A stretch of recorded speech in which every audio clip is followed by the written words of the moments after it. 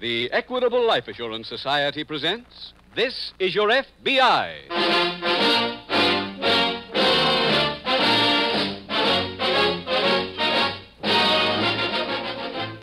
This is Your FBI, the official broadcast from the files of the Federal Bureau of Investigation.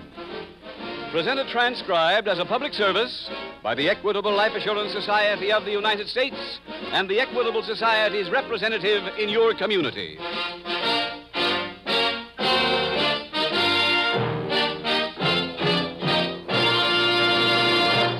Self-reliant citizens living in their own mortgage-free homes are the cornerstone of a free country. That is why, of all the manifold services rendered by the Equitable Society to nearly 6 million people, one which ranks near the top in importance is the Equitable's Assured Home Ownership Plan. In about 14 minutes, Mr. Keating will be back to tell you, homeowners, about the Equitable Society's famous Assured Home Ownership Plan.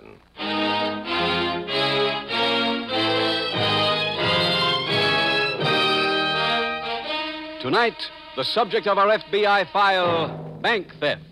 Its title, The Penny Lender.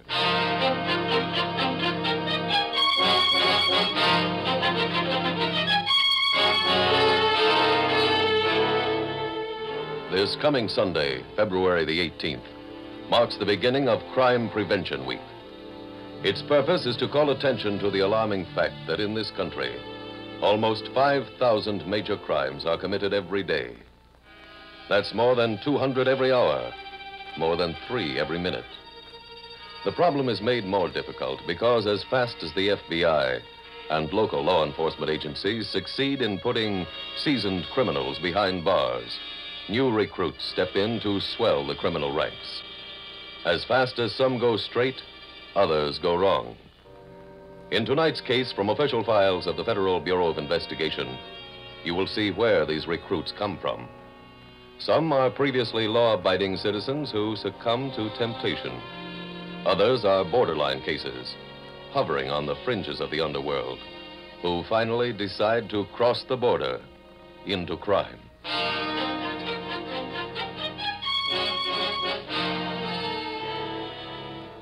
Tonight's FBI file opens in a narrow alley just off Skid Row in a Midwestern city. Ragged men sit in clusters leaning against the brick walls, some sleeping, others trying to get one more drop from an empty bottle. In their midst is a neatly dressed elderly man with a small notebook in his hand. As he looks around, one of the derelicts rises and approaches. Morning, Mr. Page. Well, how are you this fine day, Twink? Oh, broke. Naturally. Nobody ever comes to see me when they're solvent. Can I have some money? Now, let me examine my records. I paid you back last time. Allen, Bentley, Carson, and here's your page, Twink. Now, you borrowed on September 6th, paid it off. October 9th, paid off. December 13th, paid. Yeah, Twink, your account balances. So here's your loan. 60, 70, 75 cents. Oh, thanks, Mr. Page. Thanks a lot. You're welcome. All right, now, anyone else here who needs a small sum to tide them over, no security, just a friendly loan. Use the money for a week. You, Leo Page? Well, that's right. My name's Fred Stewart. I was sent to see you. Well, now, you don't need references. I can tell an honest face when I see one. My limit for a loan is $2. Oh, Shylock, huh? Mr. Stewart, I'm a banker. You wish to borrow? No. And what is it you want? I hear you know every bum down here. Well, that's probably true. I know how you can make yourself 3 bills. $300? Mm-hmm. Mr. Stewart, there are limits to my scruples. This is legit. Say, Mr. Page. Now, just a minute, Twink. Go on, Mr. Stewart. My Uncle Charlie hit the row, and I'd like to find him. Here's his picture. Well, now, a patrician face. You know him? Why, I've glimpsed his tragic features occasionally. He's what the men call a loner. Where is he? You mentioned a sum of money. It's in my pocket. Well, I'll take a down payment of 1/3. You got it. Here. Consider me in your employ. The other deuce is yours when you come up with it. Now, there's a foul-smelling hamburger house near here called Slim's. Yeah, down the block. Yeah, there are tables there in the rear. You seat yourself at one, and I'll join you there in an hour.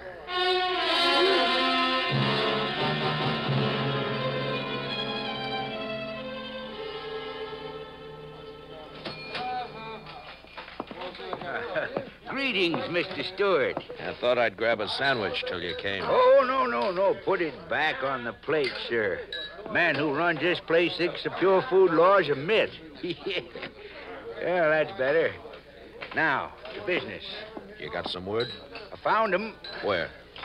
Mr. Stewart, I'm not reflecting on your character, but you're forgetting my fee. Tell me and I'll pay. Now, I have a peculiar malady. Only one thing loosens my tongue. Money. Suppose you come up with the wrong joker. Mr. Stewart. I took a flyer giving you the yard before. This time you take the chance. That's your last word? Yeah? All right, sir. Farewell. Hold it. Here. 150, 2. All right, now talk. Yeah. Your dear uncle resides at the Star Hotel in room 19. I'll go see him right away.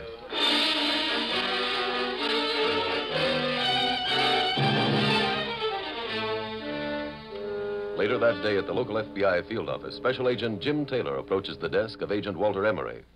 Morning, Walt. Oh, hi, Jim. Here's a present. Another case?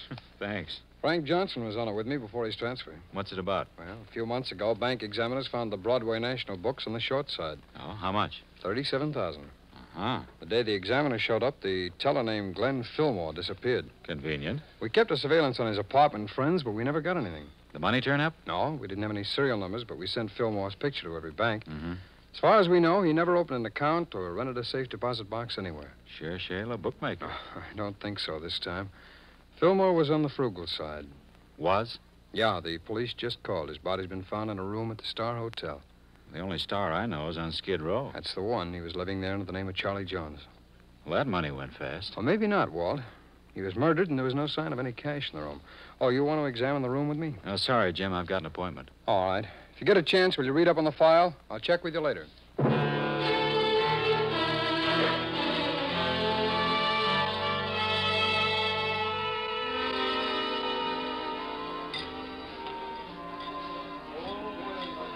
Hello, Roy. Oh, good evening, Mr. Stewart. Your usual table? Yeah, This please. way, please. This one will do. Very good, sir. Wine list? Thanks. Did you see our friend? The job's done. Anything in his room? I threw what he had in the bag. Your girl in the check room. The sauterne is excellent, sir, yes. When you go to the check room, there'll be an envelope in your overcoat. I had 300 expenses. For what? Finding him. Well, Vicky told you he was on Skid Row. It's a big street. I paid a guy to locate him. You got $2,000 for the job. Plus expenses. Okay. Before I go for it, I want to see what I'm buying. I'll be right back. I'll be waiting. Here's your check, sir. Thank you. Vicky, have you dipped into the bag yet?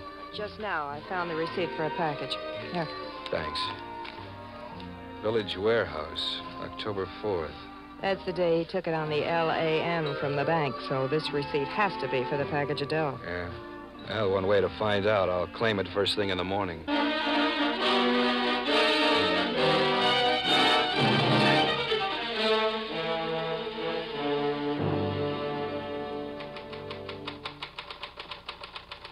Walt? Hmm? Hey, Walt, anybody call me? Oh, no, Jim.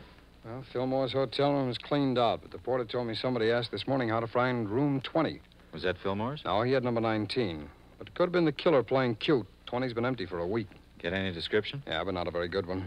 Porter's at police headquarters now going over pictures for us. I'm sorry I haven't cracked that file yet, but I had an idea on it. No? You said Fillmore wasn't the type to gamble. Hmm? How about women? No. No, he was a confirmed bachelor, too. The only evidence we uncovered about a girl showed he'd gone out a few times with somebody named Vicky Ogden. Who's she? Works in the hat check room at the Club Romeo.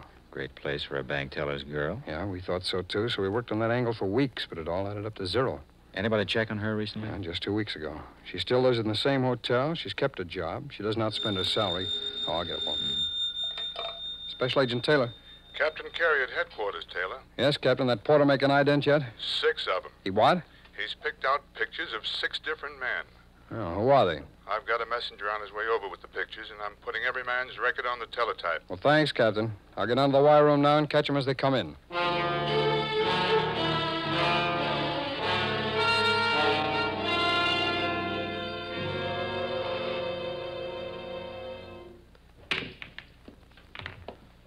Excellent shot, Mr. What? Stewart. I haven't seen a cue handled so deftly in years. Aren't you out of your neighborhood, Mr. Page? Huh? Oh, possibly. I've been looking for you. Why? I wanted to tell you how badly I felt about your uncle, Charlie, being shot. Oh? Yeah. Having it happen right after I told you where he was living, that was really a coincidence. Say, have you seen the late papers? Seems your Uncle Charlie was really somebody named Glenn Fillmore. Papers say Mr. Fillmore embezzled $37,000. Never shown up. This money wasn't in his room when he was found. Oh, my. Miscued, didn't you? Look, why don't you get out of here? Oh, I haven't finished, Mr. Stewart. Now, I did a bit of research on you this afternoon. I come up with some interesting figures. According to my informant, you made a specialty of arranging for obituaries to appear. Like, or to be blunter, you kill people. Now, wait a minute. Oh, you don't kill them on an emotional basis. You do it for money. You only do it when someone pays you. Now, the specific reason for my visit is to find out who hired you to kill Fillmore. Look, all this talk bothers me. Mr. Stewart, now, if you leave, I might have to contact the police or pass on what I know to them. Huh? Yeah. Besides, you wouldn't want to leave that 8-ball dangling in such a tempting fashion just above the corner pocket. Why, Oh, now, hold on. In case you're thinking of plying your trade on me, I want you to know that I've planted letters in various places stating that if I shouldn't appear tomorrow morning, it'll be because of you. Yeah. Pick up your cue and chalk it. That's it. Now, Mr. Stewart, we'll become confidential. Having a fairly accurate knowledge of current markets, I'd say you got $2,000 for the killing. Is that right? About right. My dear boy, that's coolie labor. From now on, I'm your friend, your advisor, and your partner. And whoever that client was is about to learn that $2,000 wasn't your fee, but merely the first installment. Now concentrate, son, and pocket that 8-ball.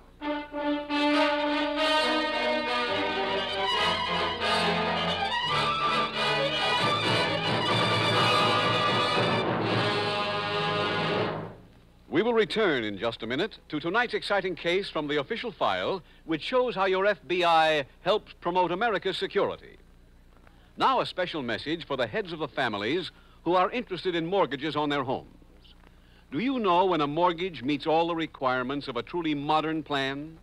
To qualify as truly modern, a plan must include 2 main elements. First, a painless method for paying off the mortgage years ahead of time. Second, emergency protection for you and your family against foreclosure and disaster. Today, many thousands of American families have plans like that in the Equitable Society's famous Assured Home Ownership Plan. Of all homeowners, only a select group can qualify for this money-saving, home-saving plan. Here are the 4 special benefits they get. First benefit, this plan provides a painless way to pay off the mortgage years ahead of schedule. Here's the secret. This plan combines a low-cost first mortgage with life insurance protection. The insurance element creates a cash loan fund which increases steadily. Each year, the mortgage grows smaller and the cash loan fund bigger. After about 14 years, my Equitable representative pointed out that my cash loan fund had grown big enough to clear off the whole 20-year mortgage. What a happy day that was. Second benefit. The cash loan fund is a friend in need when sickness or unemployment threaten home security. Last year, there was a slump in my business, and I was out for 3 months. My cash loan fund helped plenty in meeting our mortgage payments. Third benefit. If the owner dies, his widow doesn't inherit a mortgage. she inherits her home free and clear. What's more, the Equitable Society not only cancels the mortgage, but also returns to the widow every cent her husband had paid to reduce the principal. Lastly, the mortgage draws interest not at 6, not at 5, but at 4%, and closing costs are low. Naturally, a plan like this can't be offered to everyone. Your Equitable Society representative will tell you whether you can qualify for this money-saving, home-saving, assured home ownership plan. Or write care of this station to the Equitable Society. That's EQUITABLE. The Equitable Life Assurance Society of the United States.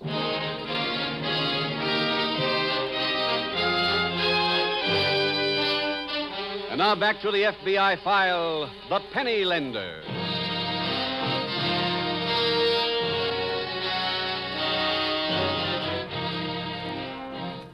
Undoubtedly, the criminals you have met in tonight's case from the FBI files strike you as thoroughly bad specimens of the human race.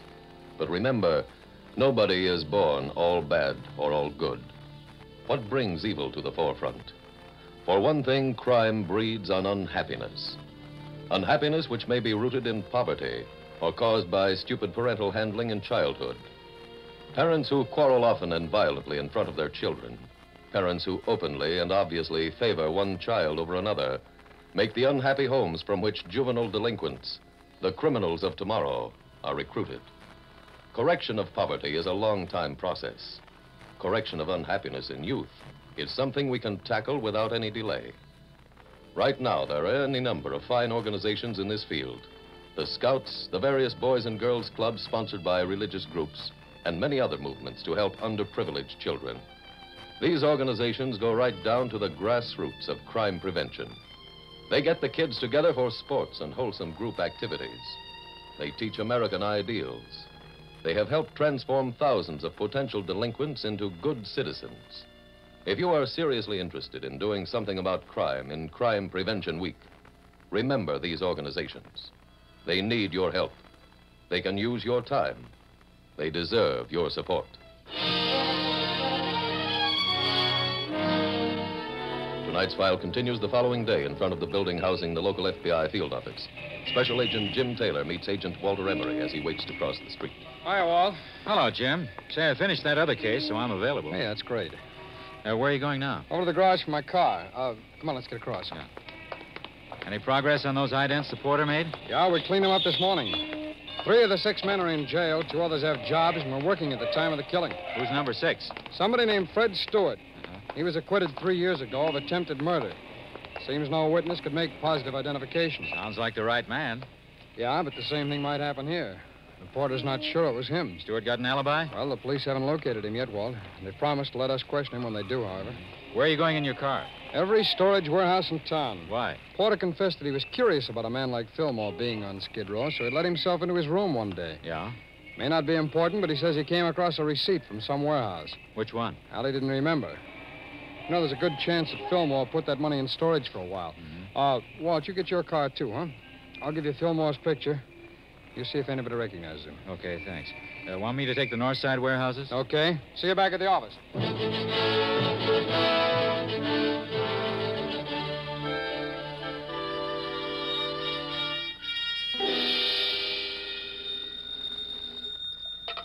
Hello. Fred, my boy, this is Leo. Yeah, I know. I'm calling to tell you I did not dissolve our partnership last night just because you wouldn't give me the name of your patron. This morning, I've been studying back copies of the newspapers. For what? Knowledge. I found out, for example, that a young lady named Vicky Ogden was Glenn Fillmore's girl, that she worked at the Club Romeo. Why tell me? Well, that's where you went after I left you last night. I followed you. Now, Fred, save us both a lot of time. Tell me who it was. I haven't mentioned this, but your share of our partnership should be $10,000. Are you that loyal? Well, $10,000, and I'll find out anyway. Roy Craig, the head waiter at the Club Romeo. Good boy, good boy. Now, what did you find in Fillmore's room? Some old clothes, a pack of cigarettes, toothbrush, receipt for a package. What kind of package? I don't know. Where was the receipt from? The village warehouse. Well, only one thing left to do now. Visit Mr. Craig.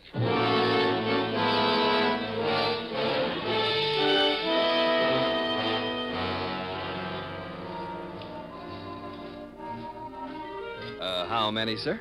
I beg your pardon? How many in your party, sir? Oh, me. I'm alone. Would you like a table? Yeah, very much. Fine. This way, please.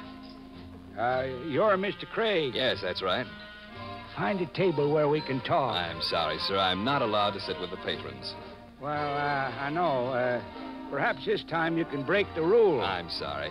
Would the gentleman like this table? Fine, Good. fine. Mr. Craig, Fred Stewart sent me. I don't know anyone named Stewart. I came to talk about that package. Maybe I will sit down. Yeah. Who are you? My name is Leo Page. By profession, I'm a fact collector. A what? A collector of nuggets of information. For example, I know about that girl in the check room. She was Glenn Fillmore's fiancée. Oh, what's that got to do with me? Well, now, among your souvenirs from Fillmore's room was a receipt for a package at the village warehouse. By posing as a policeman on the phone, I've learned a man with a scar on his forehead picked up that package. You've got that scar. Listen, I don't know. You listen first. Fred and I both feel you cheated him. We want an additional $20,000. 20,000. Would you rather tell the police how you came to use Fillmore's alias after his death? Well? Meet me at 12:30 tonight. Excellent. Yeah, where? At my house. The address is 22 Ohio Avenue. How did you know? I told you. I collect facts. That's one of them. Go on back to work. I'll see you at your home.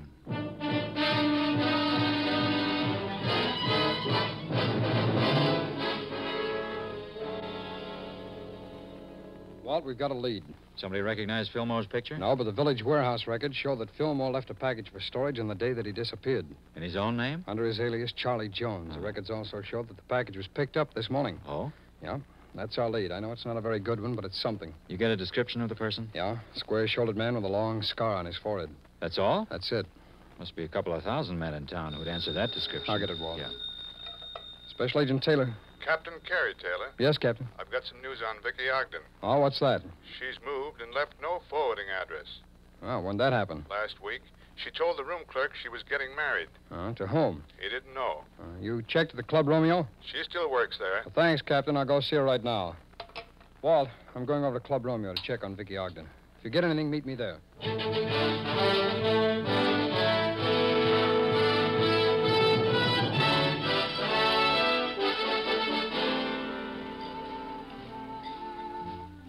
Jim.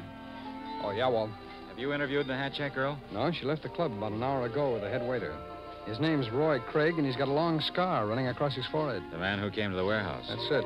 The bartender identified Stewart's picture for me, too. He's been here a few times recently to see Craig. Yeah. Jim, Stewart has to be Fillmore's killer. Oh, why?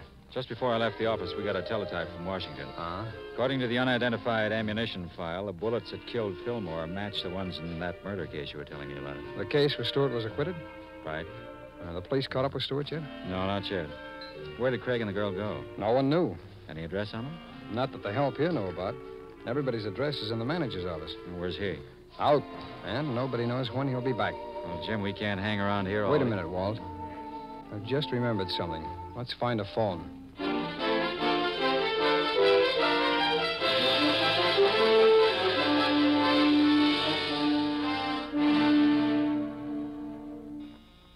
I'll get it, Vicky.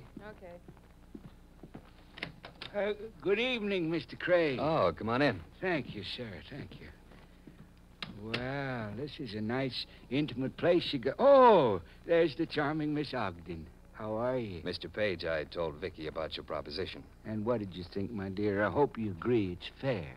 What else can we do? Spoken like a true sport. But we did figure 20,000 was a little steep. Oh, well, now, that wasn't an arbitrary figure. I'm prepared to negotiate. Yeah, well, maybe we better have a witness to all this. Witness? Yeah. Come on in, Fred. Mr. Stewart. That's right.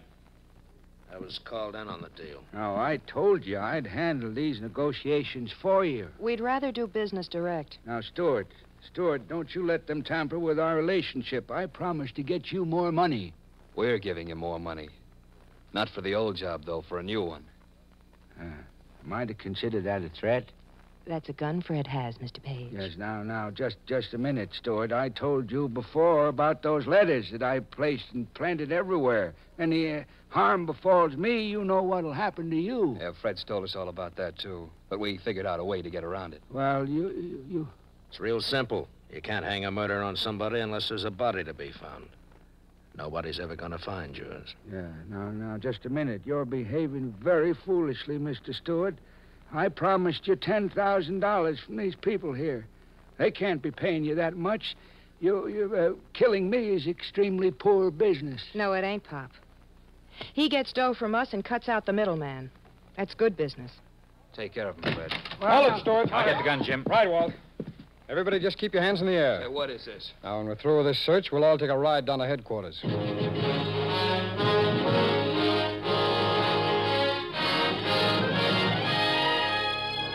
Roy Craig, Vicky Ogden, and Fred Stewart were turned over to state authorities, convicted in state court for murder, and given life sentences. The money taken by the embezzling bank teller was recovered and returned to the bank officials. Unable to get Roy Craig's address at the nightclub office, Special Agent Taylor remembered the report about the marriage of Vicky Ogden.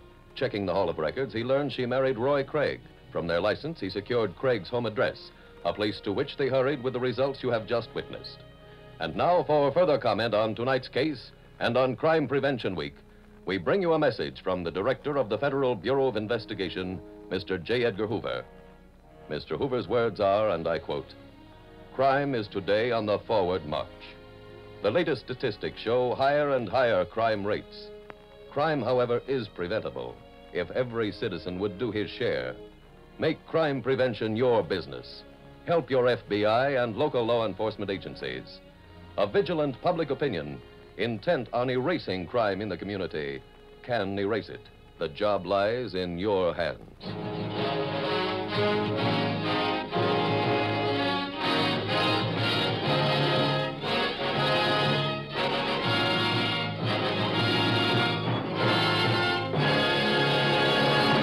Now, one last question to homeowners. How would you like to be able to say, No more mortgage payments for me. I own my home free and clear. why not put yourself in this enviable position while you're still young? Get in touch with your Equitable Society representative.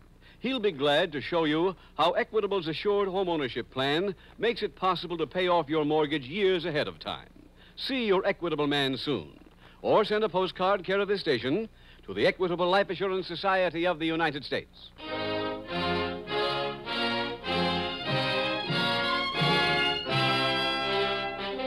Next week, we will dramatize another case from the files of the Federal Bureau of Investigation. Its subject, jewel theft. Its title, The Canvas-Backed Frame-Up. The incidents used in tonight's Equitable Life Assurance Society's broadcast are adapted from the files of the Federal Bureau of Investigation. However, all names used are fictitious, and any similarity thereof to the names of persons living or dead is accidental. Tonight, the music was composed and conducted by Frederick Steiner. The author was Jerry D. Lewis. Your narrator was William Woodson, and Special Agent Taylor was played by Stacey Harris. Others in the cast were Michael Ann Barrett, Kenneth Barton, Whitfield Connor, Bill Conrad, Herb Ellis, and Joe Vitale. This Is Your FBI is a Jerry Devine production. This is Larry Keating speaking for the Equitable Life Assurance Society of the United States and the Equitable Society's representative in your community, and inviting you to tune in again next week at this same time, when the Equitable Life Assurance Society will bring you another thrilling transcribed story from the files of the Federal Bureau of Investigation. The Canvas-Back Frame-Up on This Is Your FBI. Stay tuned for the adventures of Ozzie and Harriet. There's fun for the whole family when Ozzie and Harriet come your way next. This program came to you from Hollywood. This is ABC, the American Broadcasting Company.